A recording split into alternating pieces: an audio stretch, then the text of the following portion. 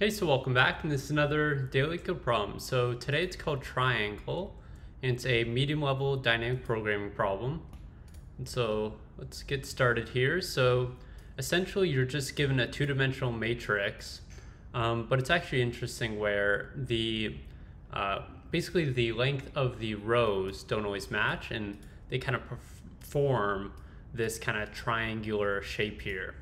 And so basically like the length of the rows kind of go length of 1, then 2, 3, and so forth. So they just increase by 1 with each kind of row. And so basically what we're wanting to do is this is a minimization problem.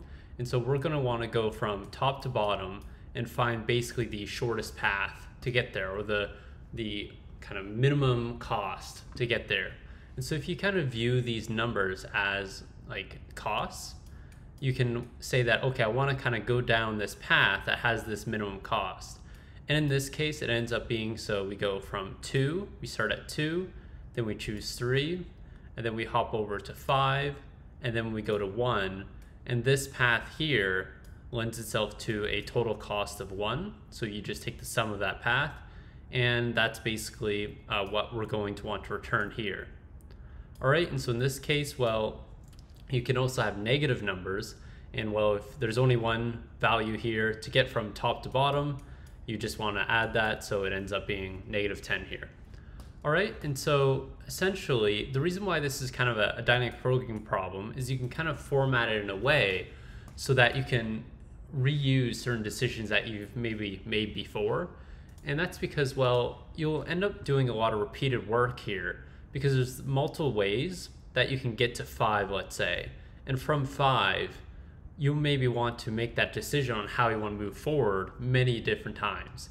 And so you can get to 5 by either starting at 2, going to 3, and then choosing 5, or you can get to 5 by saying, let's start at 2, go to 4, and then go to 5. And the reason why this is repeated work, as once you go past 5, you'll constantly having to make this decision of, okay, do I want to go to 1 or 8? So all the possible paths forward from 5, you'll have to do kind of that repeated work for each iteration getting to 5.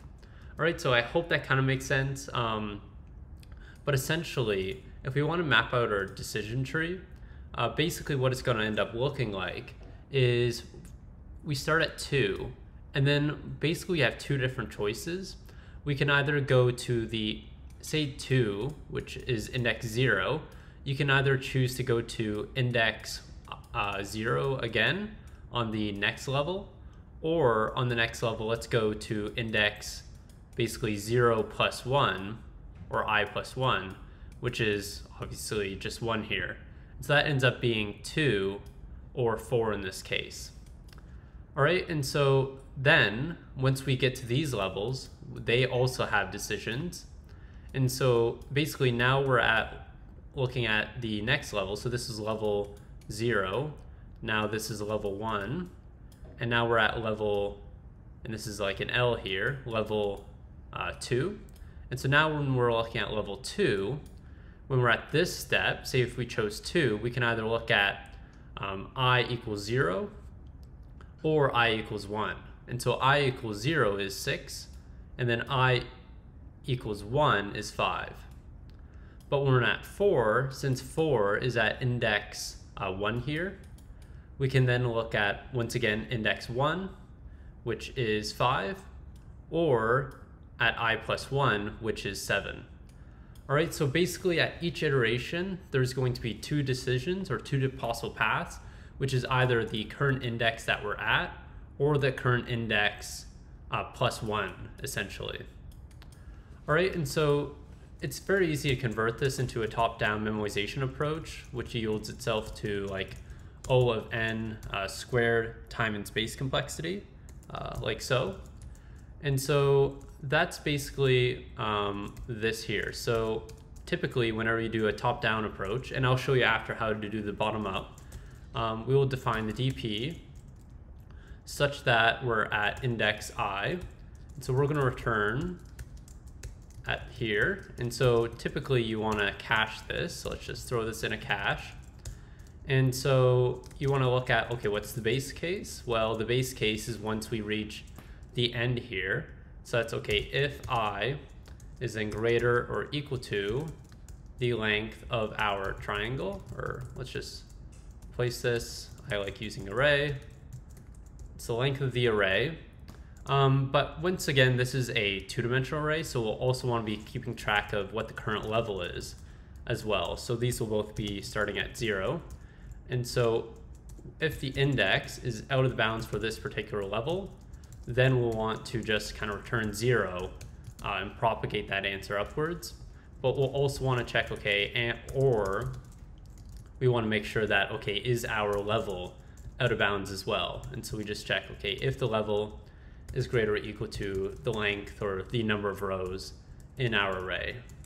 We also want to check that. Otherwise, we're just going to return the two possible paths that we're going to do, and naturally we want to do a minimization of it. And so we want to go to the next level, and we can either stay at the current index, or we can choose to go down to the next level and increase the index by 1. And essentially we're just adding to our array, which is at index L and at index I. It says that this is just the current value that we have, but this is, okay, moving forward, which path do we want to go down? So that works, and if it computes here, success. But you can see that it has very low time and space complexity. So let's go ahead and we'll do the bottom-up approach to save on time and space actually. And so what this looks like is generally you want to convert that kind of implicit memoization that we're doing to a very explicit array here. And so that looks like this, where it's basically the length of our array plus 1 here. And so we're going to want to return the result of this at the index 0. And so we're going to go from bottom up. And so we're going to reach the very top and kind of propagate the shortest path upwards. And so instead, why don't we actually just set this to be equal to n for n in our array for the last row. So basically, we're going to pre-fill our DP array with the bottommost row. So that's what basically is. So the bottommost row will be pre-filled with those bottom values. And so from here, we're just going to say, okay, why don't we iterate from bottom up? So we want to go through for I, or for every level in the range, and we're going to start from not the bottom level, but the level above the bottom. And we're going to basically move each level upwards. And so once again, we'll go like this, and we'll say, okay, let's start at the end of our array, -2 to get the level above the lowest level. And we just iterate backwards. And so from this point, then we want to say, okay, well, we also want to traverse through every single column. And so this will be like for I in the range, and we just want to go through column by column, so just the length of the array. And this is non-inclusive. And so from this point, we basically have those two decisions that we can go down. And so that's okay. Do we want to look at the current index or the index over? And so we just say, okay, the DP at this particular index will be equal to the minimization of, well, itself, and basically the path next to it that you can also go down, so I plus 1. That I plus 1. So I think this makes sense. Let me just think for a second. But as you can see, we aren't actually adding any numbers. We're only propagating the bottommost row. So we want to also be including these different numbers as we move past this point. And so we want to be using numbers within our matrix here. And so we're just going to be adding at this particular level, like so, this particular value that we're currently at as well. So let's go ahead and try running that. Oh, index out of range. So let's think for a second. So at I,